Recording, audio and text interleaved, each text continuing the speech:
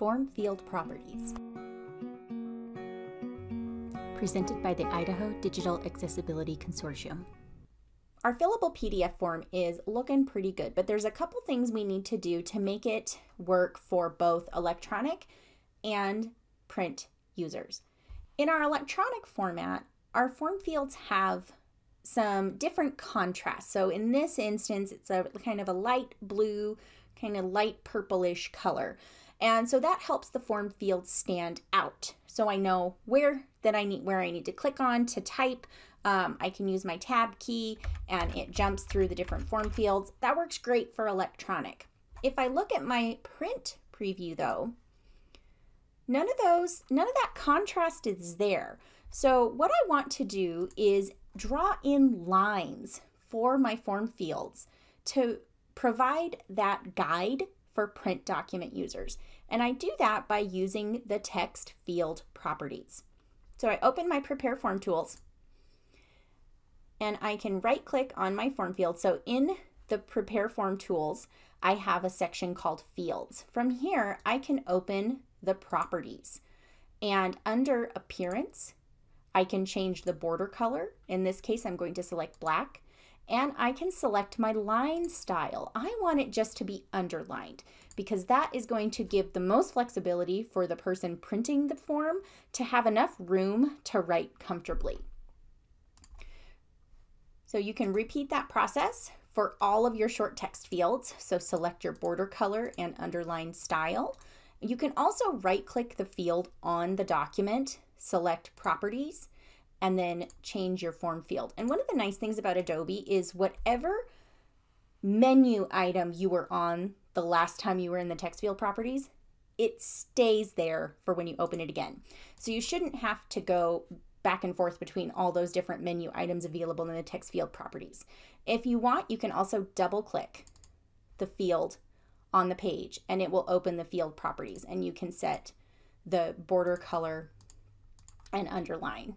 And so we also have these two, so our first 4 questions under About You, and then our next 2 questions in the responsibility section. Estimate what percentage your job is dedicated to document creation and to web creation. Those were also short text fields. So I'm going to add an underline for those 2 as well. So there we go. If we preview our forms, those fields are now there. So we have the shading, the contrast for our form fields, and then we also can see that border. To see that even more clearly, take a look at the print preview, and you can see those lines are showing up on our print preview. For your large text fields, usually just having the space on the page is good enough for the print version. So you don't really need to put a border around the large text fields. But there is one property you want to adjust for your large text fields. Let's look at this other text field under Tools, what tools are available at your agency to make accessible documents.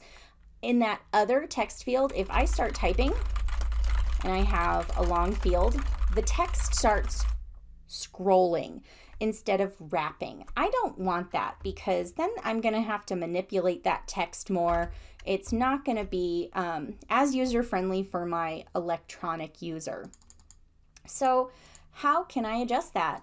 Using those those text field properties, you can right-click on your large text fields and under Options, select Multi-line. And what that does is that wraps the text so that it fits within that text field. And that also helps if you have a lot of text, it starts to automatically adjust. So I'm just going to print in a bunch of stuff. So there it adds a scroll element. And that you maybe don't want that either.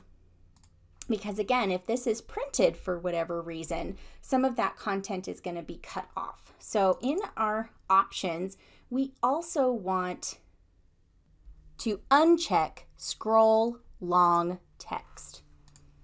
So now when we start typing, I'm just going to hold down my A key so I can demonstrate content here.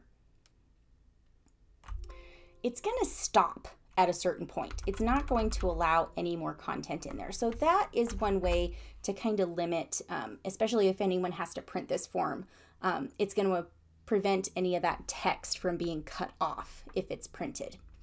If someone, so that's appropriate for these shorter areas that you don't want to have that scrolling text. So I'm going to go down for my other large text fields. So what do you feel your current skill level? I'm going to turn on multi-line and I'm going to turn off scroll long text. And for my last 3 questions under challenges and training, I'm going to do the same thing. Turn on multi-line and turn off scroll text. If you think your users are going to need that extra space, account for that in the design of the document and leave that space available for a larger text box. So now our form is really starting to look like a form. We have borders where we need borders. We have turned off settings that make it work for both electronic and print users. But there's one other thing we need to do to set our form field properties, and that is we need to name our form fields. Right now, the default is just a generic name, the type of field, and a number. The number corresponds to the tab order, the order that users are taken through the form using the tab key. That's the tab order. But we want them to be more descriptive. So there's a couple different ways to adjust this. If we open the field properties by either clicking on our form field twice with our mouse, that opens the text field properties. We can also right-click our form field and open properties. Or under prepare form, we can right-click our form from the list and select properties. So there's lots of different ways to open the property field. But what we're trying to get to is on the general tab, the name. We want to adjust the name. And for the most part, the name of the field is going to correspond with the question. So for this particular field, it is the date field. And so you can also right-click and select rename. So right-click in the fields list under prepare form tools and select rename. And so this next form field is going to be called name. If you have lengthy questions, what organization are you affiliated with? You don't need to name the form field that entire question. I recommend using something shorter like organization. So this gives you kind of a quick overview of what is this question asking. And so you can go through and continue to adjust those. So what is your job title? I'm just going to call that title. When you have multiple choices within a question, try to think of how you're going to name those particular choices. So for what tools are available at your agency to make accessible documents, I'm going to name the first option Adobe Acrobat Pro. I'm going to name this just Adobe. So kind of a shorthand version. The next is going to be Google. The next is going to be Microsoft. And prepared templates, or just templates. And then other, since I have an other checkbox and I also have another text box, I need to differentiate them somehow. Each name needs to be unique. So I'm going to call the other checkbox other check, and then I'm going to call the text box other text. So that way, each of those options is unique and it tells me the different type of tool available or the different type of form for those two responses. When you have something like yes, no, I don't know, or I'm unsure, especially if you have similar, like if we had a second question that had this exact same setup, we would need a way to differentiate the different tools or the different form fields rather.